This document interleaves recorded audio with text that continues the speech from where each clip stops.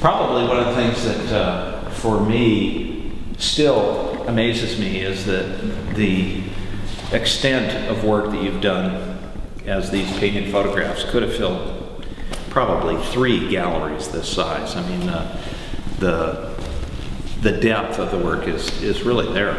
And for me, it was hard to get it down to whatever it is, 70, maybe 70, 80 images. Mostly because there were so many others that, you know, I wanted to have there, but just limited in terms of space. So, this panel. That wall is one I love. Yeah, it's one of my favorites. Yeah. Absolutely extraordinary show. I really like it, and of course I'm a sucker for the work. Right. Have been for a long time, so it's a real honor to be able to, you know, have an opportunity to curate it. Yeah, and it was really a treat for me to come and see it all done and all hung. Yeah, it's really nice to see your work out like that. And I think it's a befitting tribute to you too, as this gallery, as you know, has been continuously operating as a photographic gallery for more than 45 years now. Yeah. They've had shows of your grandfathers, of your Uncle Brett, your father Cole, and yourself. I think you've had a couple of other shows here at the center, but it is kind of interesting when you start thinking of that, you know, and when it was started as the Friends of Photography, and you know, it's still going to today. And also this work, of course, is my painted stuff, but I'm also, you know, black and white photographer. Right, as this is an aspect of your work that probably isn't as well known as your black and white work is. Yeah. And when you have someone like you to curate it, to me it's very special. First of all, it's someone that enjoys my work, a good friend of mine, someone I admire. A lot of people ask me, you know, did you have anything to do with the hanging of the show? And I said, no, it's not my job. I love to sit back and watch someone else do that, because they bring a different light to it, you know, and the way you hung it in different sections of the show really made the strength of a lot of the work show. This sort of topographical break from the pristine silver gelatin print surface for a Weston is a huge leap.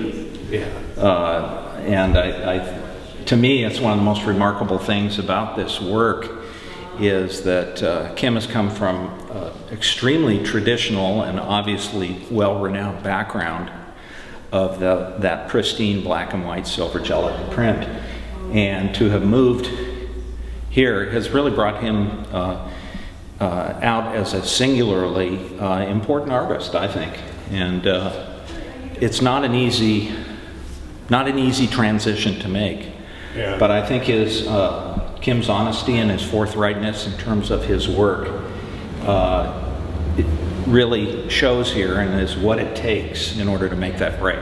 It was such a challenge because growing up, both Hunter and I, in the world of that preciousness of the surface of black and white photography, or even color, but to be able to go and actually attack the surface. The first time I did it was like, oh, you know, I can touch it, you know, without white gloves. You know? Not to put your fingers through it. But I love that, you know, that feeling, and of course you can see the buildup of paint on it, and to me that's a huge part of the whole process. Well, I think it was mid-1980s, maybe, well, no, probably a little later. Yeah. Let's say the early 1990s is when I first met Kim. Of course, I was familiar with his work prior to that time. But we didn't know one another personally. So I do have a story that I think is kind of entertaining. The first time I ever went to Kim and Gina's home for dinner, they invited us down, and Kim went out on the rocks and collected a bunch of mussels, which they boiled up. It was a delicious meal. We had they had spread newspaper all over the table and served up mussels and French bread with lots of butter, and we kind of ate with our hands and spoons, and pretty greasy, you know, all over. And at the conclusion of the meal, without the table being cleared, Kim got up and he went into Edward's old darkroom and he pulled out the pepper number 30, negative. This is arguably the most famous and renowned photographic black and white negative that's ever been made.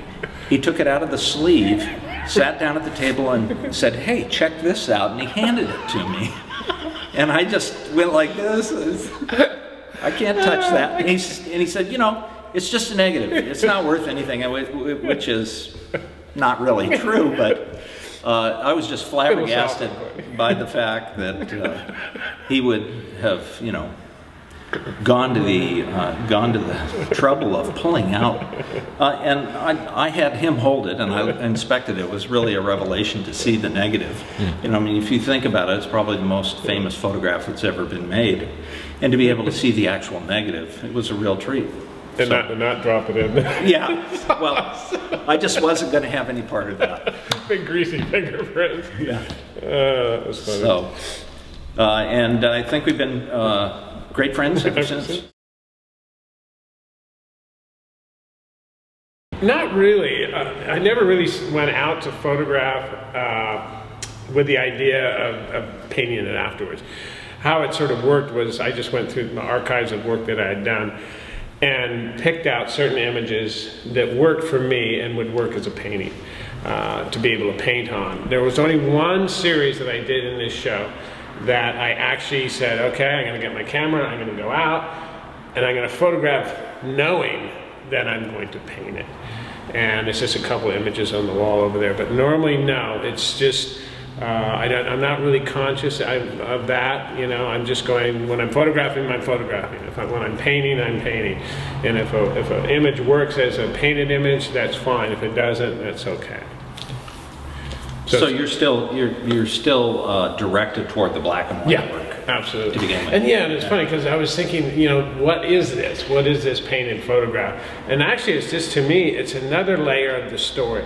A lot of my work is sort of story driven, and to me, you know, why paint on it? Well, as I'm painting on it, it's me almost finishing the story that I started off with in black and white. Yeah. Well, essentially it was to go down to Kim's studio and be absolutely overwhelmed with the amount of work. I mean, he has hundreds and hundreds of these painted photographs. I think you said you'd been doing it for 10 years, so extremely prolific. There's a lot of work.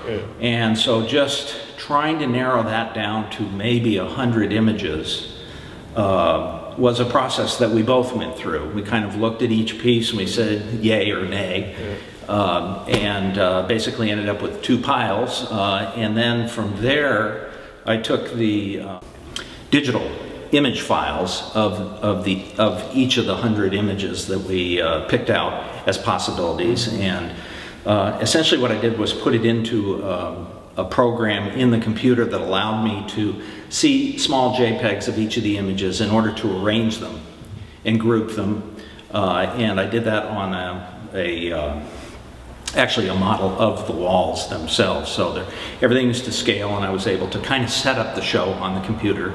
Made it much easier to arrange rather than bringing all the work down, setting it on the floor, and then kind of moving things around. And once we agreed that, you know, the 72 images were good to go, then it was a matter of, you know, looking at the images in different sequences to see how they would affect you walking around the gallery and from different viewpoints. Once we had the first 100, I think it was pretty easy.